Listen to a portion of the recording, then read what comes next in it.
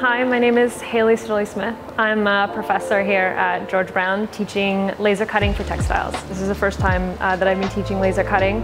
Prior to this, I was working in wearable technology, and in that work we use the laser cutter pretty much every day for our practice.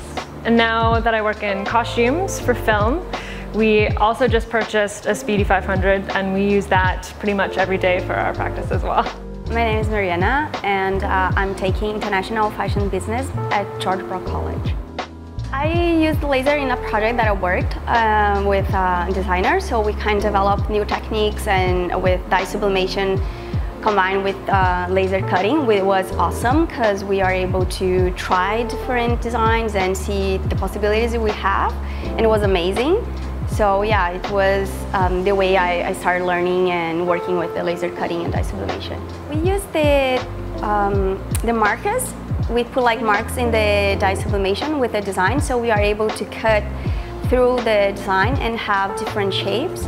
So that what we used to create this garment. Using a laser cutter also is really essential for speeding up your design and development process.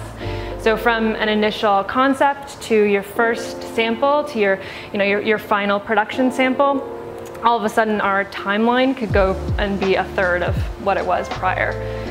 So it immediately became an essential tool for us. The amount of work that we can produce in a day becomes so much more. I mean, it's just also not as labor intensive. You know, over a table cutting all day long, it can really wear you down. So this is a really helpful tool, and especially for prototyping. One of the ways that we can speed up our development process is by essentially removing a paper pattern from our process.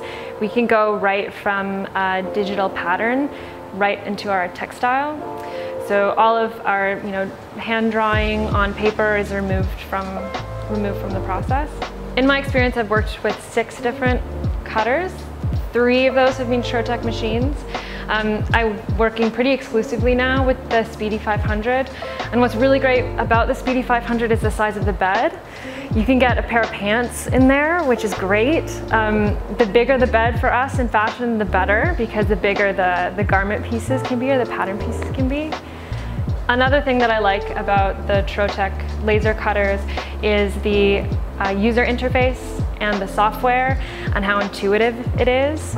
As someone who went to school for design, to be able to send a file right from Illustrator is pretty amazing. That means that the barrier to entry on using this as a tool is fairly low, which is really great, and really allows people with more multidisciplinary backgrounds to use the cutter. My favorite thing to do right now is to use the laser cutter with the 3D garment simulation software that are on the market right now.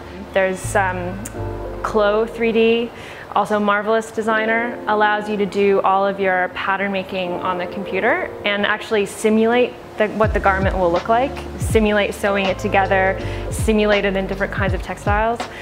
So for me, I make my own clothes a lot of the time. I made myself an avatar. I'll create a pattern for myself, and I'll take that pattern right from that software to the laser cutter. So I have no paper in my process at all. I just go right from the digital file to the cutter. And then what's even better is I sew together that garment. I can immediately make the changes that I want in the software and then cut that garment again. So my process is really fast and very streamlined.